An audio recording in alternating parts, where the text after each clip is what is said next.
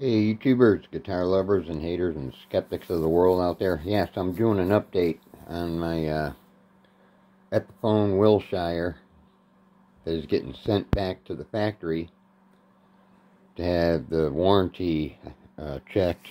They're going to evaluate the guitar and see if they're going to fix it, give me a new one, or tell me screw you, I don't know. But the neck is twisted. And I found this out because I lowered my action. You know, I took it down to, because I've always had this set at factory setting. Because I only really use it for rhythm and stuff, not lead, you know. And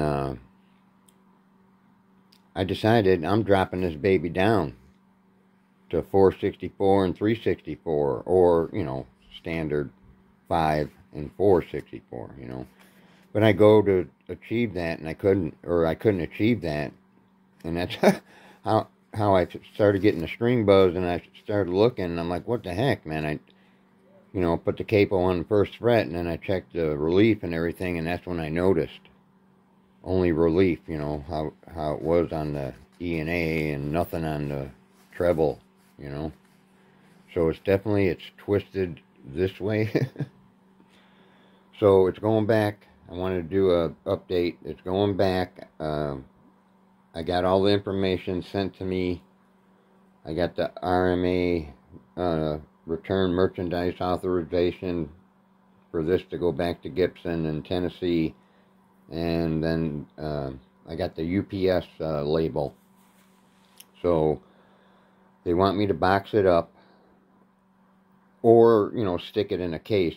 But I ain't sticking it in the case because the cases that I have are for just around the house and going to a buddy's house. They ain't for traveling, man.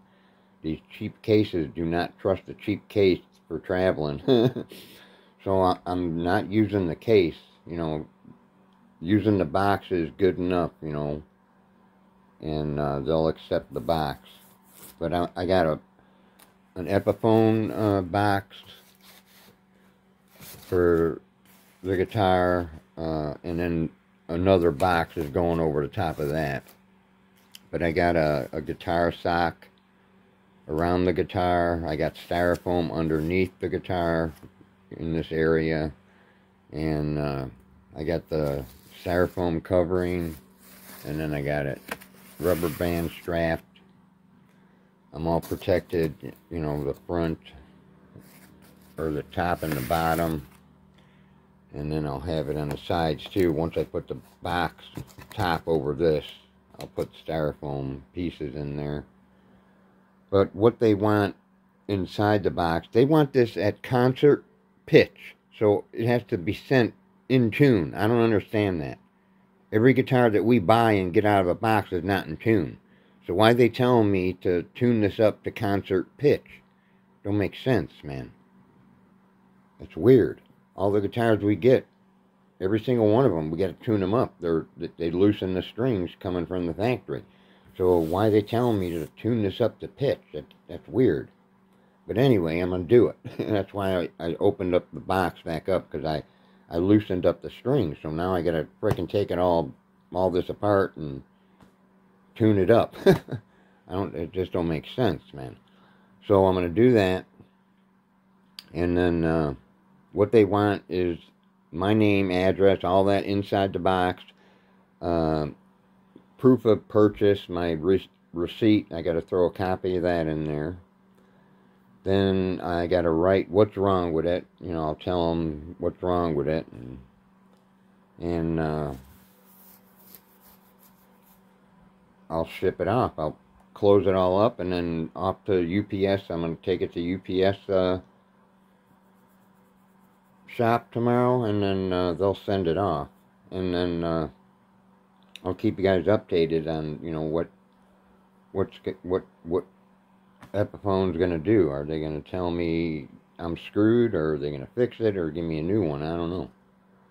But yeah, I'm just doing a series on this to show, you know, my experience for the first time getting a guitar with a twisted neck and going back to the factory. Usually it's, you know, if I do a return, it's a in-store return, but being as we're 4 months past my year, this is a year and 4 months old, 5 months old, it has to go back to the factory.